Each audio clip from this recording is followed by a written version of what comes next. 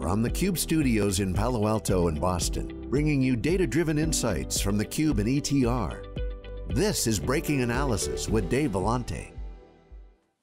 UiPath has had a long, strange trip to IPO. How so, you ask? Well, the company was started in 2005, but its culture is akin to a frenetic startup. The firm shunned conventions, and instead of focusing on a narrow geographic area to prove its product market fit before it started to grow, it aggressively launched international operations prior to reaching unicorn status. Well prior, like when it had very little revenue, around like $1 million. Today, more than 60% of UiPath's business is outside of the United States, despite its headquarters being in New York City. There's more. According to recent SEC filings, UiPath's total revenue grew 81% last year, but its free cash flow is actually positive, modestly. Wait, there's more. The company raised $750 million in a Series F in early February at a whopping $35 billion valuation, yet the implied napkin valuation based on the number of shares outstanding after the offering multiplied by the proposed maximum offering price per share yields a valuation of just under $26 billion. Okay, and there's even more to this crazy story. Hello everyone and welcome to this week's Wikibon CUBE Insights powered by ETR. In this breaking analysis, we'll share our learnings from sifting through hundreds of pages of UiPath's red herring so you didn't have to, and we'll share our thoughts on its market, its competitive position, and its outlook.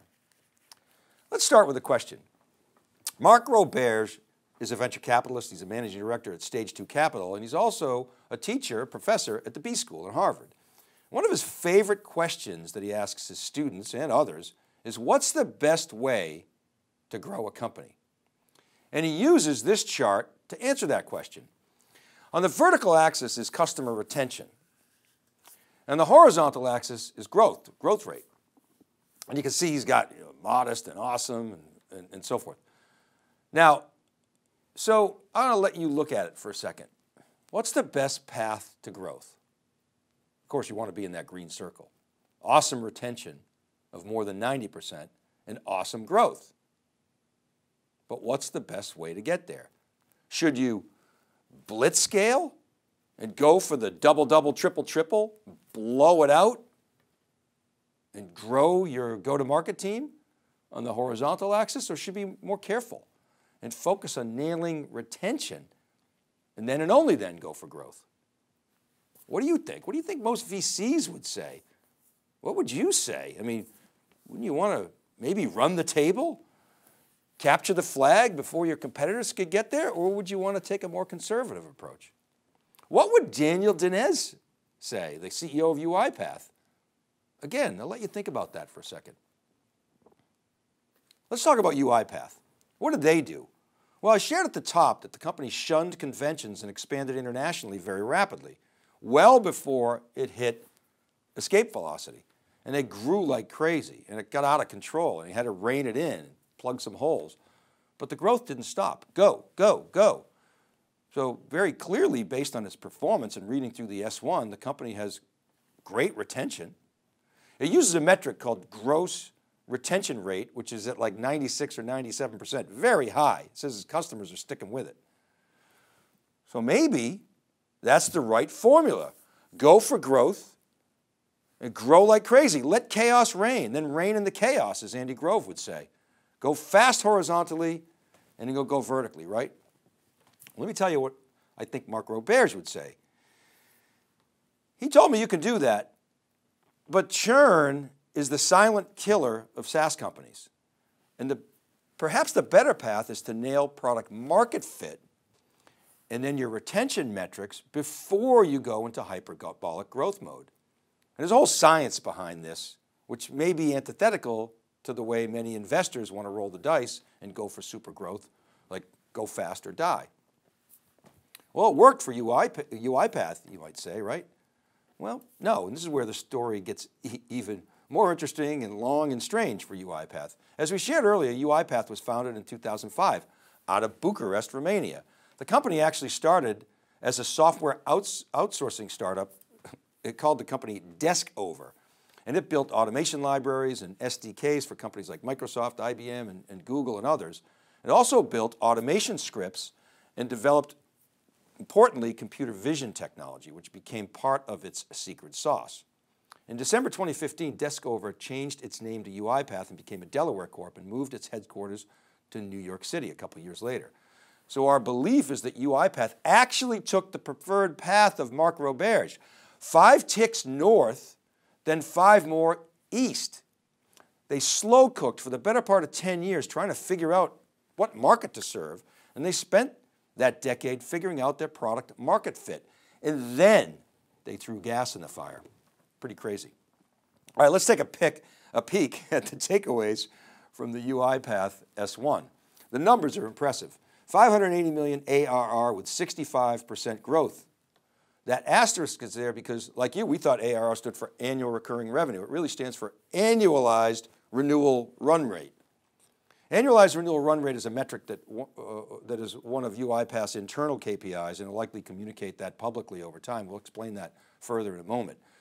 UiPath has a very solid customer base, nearly 8,000. I've interviewed many of them. They're extremely happy.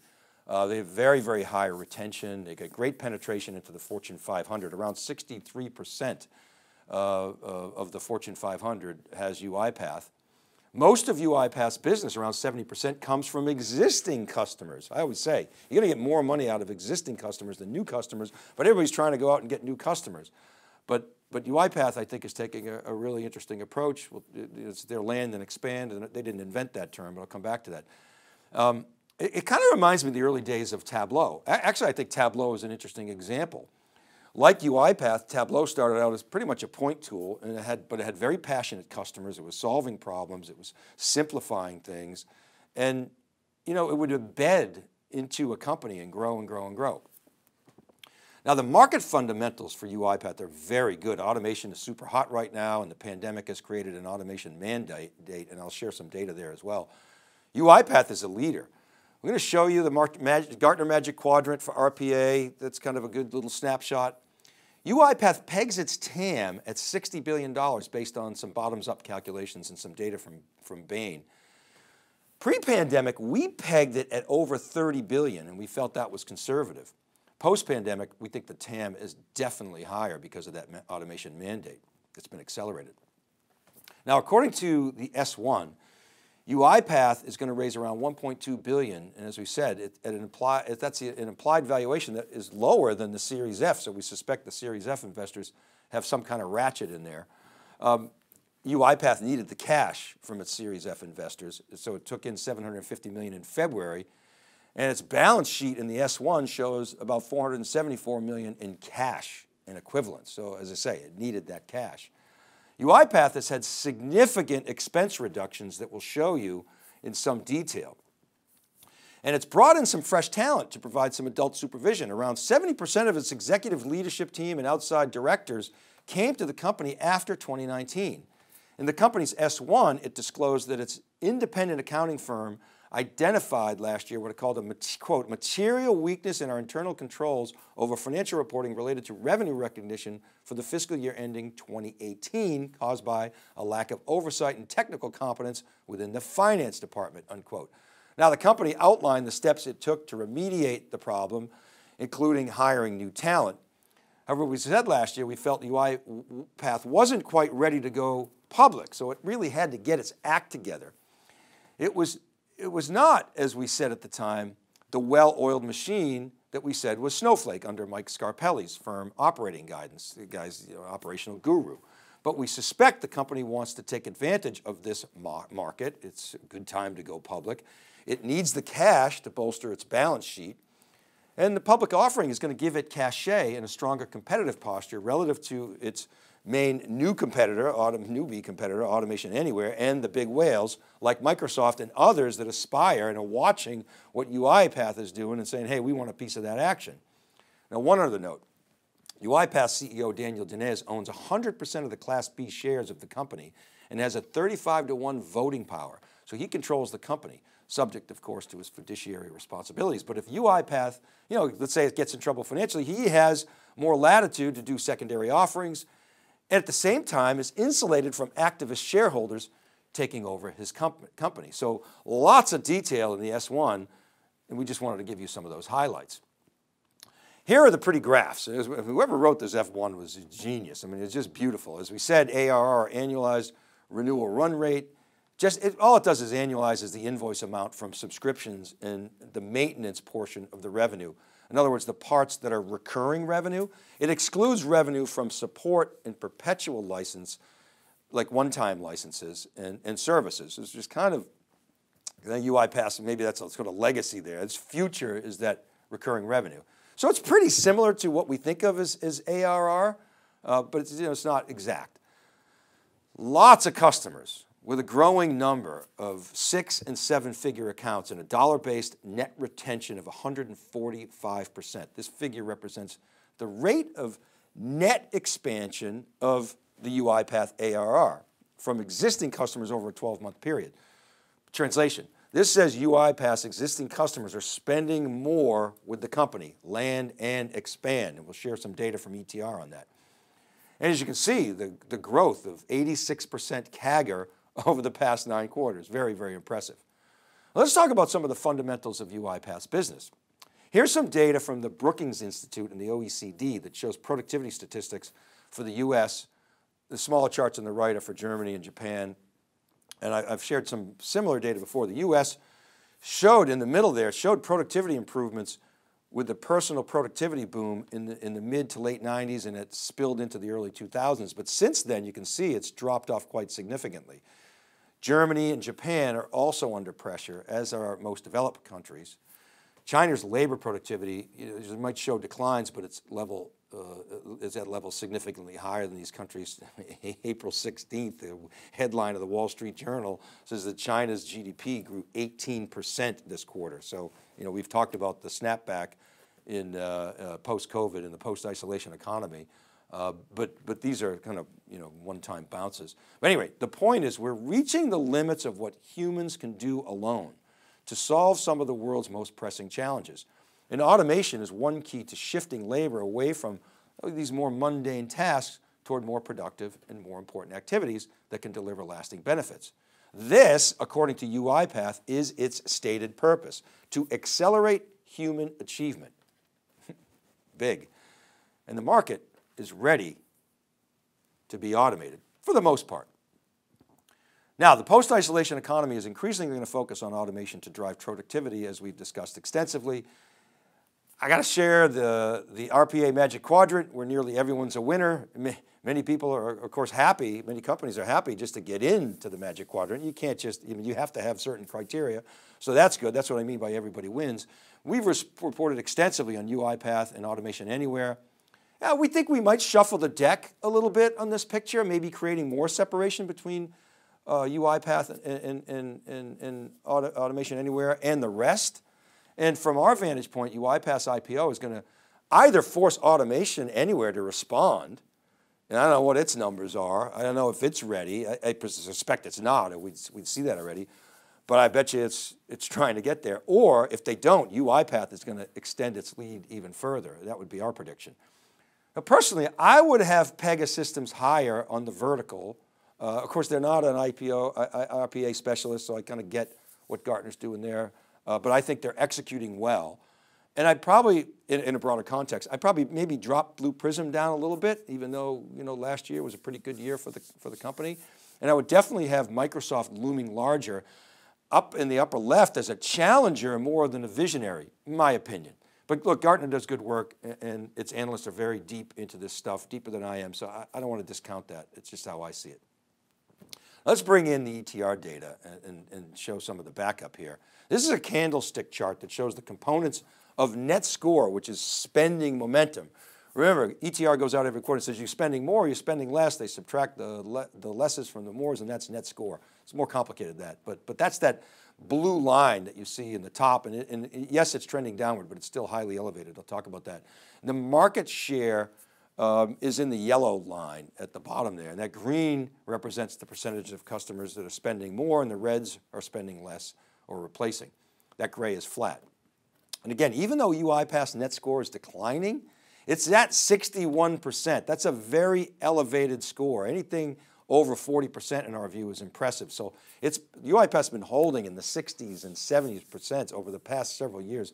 That's very, very good. Now that yellow line, market share, yes, it dips a bit, but again, it's nuanced. And this is because Microsoft is so pervasive in the data set. It's got so many mentions that it tends to somewhat overwhelm and skew these curves. So let's break down net score a little bit. Here's another way to look at this data. This is a wheel chart. We show this often. It shows the components of net score. And what's happening here is the bright red is defection. So look at it, it's very, very small. That would be churn. It's tiny. Remember, churn is the killer for software companies. And so that forest green is existing customers spending more at 49%. That's big. That line green is new customers. So again, it's from the S1, 70% of UiPath's revenue comes from existing customers, and this really kind of underscores that. Now here's more evidence in the ETR data in terms of land and expand. This is a snapshot from the January survey, and it lines up UiPath next to its competitors, and it cuts the data just on those companies that are increasing spending.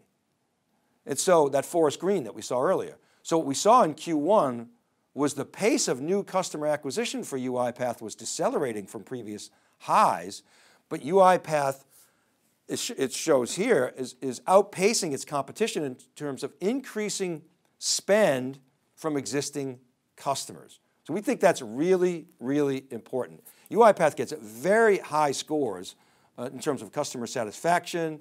I mean, I've talked to many on theCUBE. There's places on the web where we have customer ratings. And so you want to check that out, but it'll confirm that the churn is low, satisfaction is high. Yeah, they get dinged sometimes on pricing. They get dinged sometimes, lately on service because they're growing so fast. So, maybe they've taken the eye off the ball in a couple of accounts, but generally speaking, clients are leaning in, they're investing heavily, they're creating centers of excellence around RPA and automation, and UiPath is very focused on that, again, land and expand. Now here's further evidence that UiPath has a strong account presence, even in accounts where its competitors are present. In the 149 shared accounts from the Q1 survey where UiPath, Automation Anywhere, and Microsoft have a presence, UiPath's net score or spending velocity is not only highly elevated, its relative momentum is accelerating compared to last year. Okay, so there's some really good news in the numbers, but some other things stood out in the S1 that are concerning, or at least worth paying attention to, so we want to talk about that. Here's the income statement, and look at the growth. The company was doing like $1 million in 2015, like I said before, and when it started to expand internationally. And it surpassed 600 million last year. It's insane growth. And look at the gross profit. Gross margin is almost 90% because revenue grew so rapidly. And last year, its costs went down in some areas like services, less travel was part of that. Now jump down to the net loss line. And normally you would expect a company growing at this rate to show a loss. The street, wants growth, and UiPath is losing money, but its net loss went from 519 million, $500 million, down to only 92 million. And that's because the operating expenses went way down. Now again, typically a company growing at this rate would show corresponding increases in sales and marketing expense, R&D, and even G&A, but all three declined in the past 12 months. Now, reading the notes, there was definitely some meaningful savings from no travel and canceled events. UiPath has great events around the world. In fact, theCUBE, knock wood, is going to be at its event in October in Las Vegas at the Bellagio, so we're stoked for that. But to drop expenses that precipitously with such high growth is kind of strange. Go look at Snowflake's income statement. They're in hypergrowth as well. We like to compare it to Snowflake as a very well-run company, and it's in hypergrowth mode. But its sales and marketing and R&D and G&A expense lines, they're all growing along with that revenue. Now, perhaps they're growing at a slower rate. Perhaps the percent of revenue is declining as it should as they achieve operating leverage. But they're not shrinking in absolute dollar terms as shown in the UiPath S1. So either UiPath has applied some magic automation mojo to its business, like, you know, magic beans or magic grits with my cousin Vinny. And maybe it has found the holy grail of operating leverage. I mean, it's a company that's all about automation. Or the company was running way too hot on the expense side and had to cut and clean up its income statement for the IPO and conserve some cash. Our guess is the latter. But maybe there's a combination there. We'll give them the benefit of the doubt. And just to add a bit more to this long, strange trip, when have you seen an explosive growth company just about to go public show positive cash flow? You know, maybe it's happened, but it's rare in the tech and software business these days. Again, go look at companies like Snowflake. They're not showing positive cash flow, not yet anyway. They're growing and trying to run the table. So you have to ask, why is UiPath operating this way? And we think it's because they were running so hot and burning cash that they had to reel things in a little bit and get ready to IPO. It's going to be really interesting to see how this stock reacts when it does IPO. So here are some things that we want you to pay attention to. We have to ask. Is this IPO, is it window dressing, or did UiPath again uncover some new productivity and operating leverage model? I doubt there's anything radically new here. This company, doesn't want to miss the window. So I think it said, okay, let's do this. Let's get ready for IPO. We got to cut expenses. It had a lot of good advisors. It surrounded itself with a new board, extended that board, new management, and really wanted to take advantage of this because it needs the cash. In addition, it really does want to maintain its lead. It's got automation anywhere competing with it. It's got Microsoft looming large, and so it wants to continue to lead. It's made some really interesting acquisitions. It's got very strong vision, as you saw in the Gartner Magic Quadrant, and obviously it's executing well. But it's really had to tighten things up. So we think it's used the IPO as a forcing function to really get its house in order. Now, will the automation mandate sustain? We think it will. The forced march to digital, it worked. It was effective. It wasn't pleasant, but even in a downturn, we think it will confer advantage to automation players, and particularly companies like UiPath that have simplified automation in a big way and have done a great job of putting in training, great freemium model, and has a culture that is really committed to the future of humankind. I mean, it sounds ambitious and crazy, but talk to these people, you'll see it's true. Pricing. UiPath had to dramatically expand, or did dramatically expand its portfolio and had to reprice everything. And I'm not so worried about that. I think it'll figure that pricing out for that portfolio expansion. My bigger concern is for SaaS companies in general. I don't like SaaS pricing that has been popularized by Workday and ServiceNow and Salesforce and DocuSign and all these companies that essentially lock you in for a year or two and basically charge you up front. It really is a one-way street. You can't dial down, you can only dial up. It's not true cloud pricing. You look at companies like Stripe and Datadog and Snowflake, it is true cloud pricing. It's consumption pricing. I think the traditional SaaS pricing model is flawed. It's very unfairly weighted toward the vendors, and I think it's going to change. Now, the reason we put cloud on the chart is because we think cloud pricing is the right way to price. Let people dial up and dial down, let them cancel anytime, and compete on the basis of your product excellence. And yeah, give them a price concession if they do lock in. But the starting point, we think, should be that flexibility, pay by the drink, cancel anytime. I mentioned some companies that are doing that as well. If you look at the modern SaaS startups and the forward-thinking VCs, they're really pushing their startups to this model. So we think over time that the term lock-in model is going to give way to true consumption-based pricing, and at the client's option, allow them to lock in for a better price, way better model. And UiPath's cloud revenue today is minimal, but over time, we think it's going to continue to grow that cloud, and we think it'll force a rethink in pricing and in revenue recognition. So watch for that. How is the street going to react to Daniel Dines having basically full control of the company? Generally, we feel that solid execution, if UiPath can execute, is going to outweigh those concerns. In fact, I'm very confident that it will. We'll see. I kind of like when a CEO has enough mojo to say, you know what, I'm not going to let what happened to, for instance, EMC happen to me. You saw Michael Dell do that. You saw just this week, they're spinning out VMware. He's maintaining his control. VMware, Dell shareholders get 40.44 shares for every Dell share they're holding. And who's the biggest shareholder? Michael Dell. So you got two companies, one chairman. He's controlling the table. Michael Dell beat the great Icahn. Who beats Carl Icahn? Well, Michael Dell beats Carl Icahn. So Daniel Dines has looked at that and says, you know what, I'm not just going to give up my company. And the reason I like that with an if is that we think will allow the company to focus more on the long term. The if is it's got to execute, otherwise it gets so much pressure. And look, the bottom line is that UiPath has really favorable market momentum and fundamentals, but it is signing up for the 90-day shot clock. The fact that the CEO has control, again, means they can look more long-term and invest accordingly. Oftentimes that's easier said than done. It does come down to execution, so this is going to be fun to watch.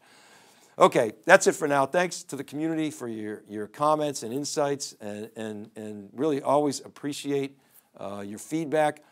Remember, I publish each week on wikibon.com and siliconangle.com, and these episodes are all available as podcasts. All you can do is search for the Breaking Analysis Podcast. You can always connect with me on Twitter @dvellante, or email me at david.vellante@siliconangle.com, or comment on my LinkedIn posts, and we'll see you in Clubhouse. Follow me and get notified when we start a room, which we've been doing with John Furrier and Sarbjeet Johal and others. And we love to riff on these topics. And don't forget, please check out etr.plus for all the survey action. This is Dave Vellante for theCUBE Insights, powered by ETR. Be well, everybody, and we'll see you next time.